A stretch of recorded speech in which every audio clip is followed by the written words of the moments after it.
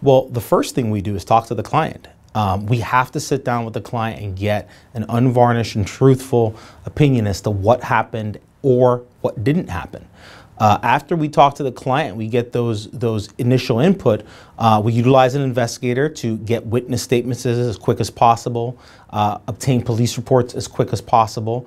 If the client is in custody, we seek to get a bond placed and have them bonded out as quick as possible. And once those initial things are done, then we go through it with a fine-tooth comb. Every document, every report, every statement, every allegation is tested, broken down to its basic level, and we think about this the way the prosecution would think about it. We attack it from their view. So when the case is complete, we have a complete story as to what our narrative is and how we're going to defend our case.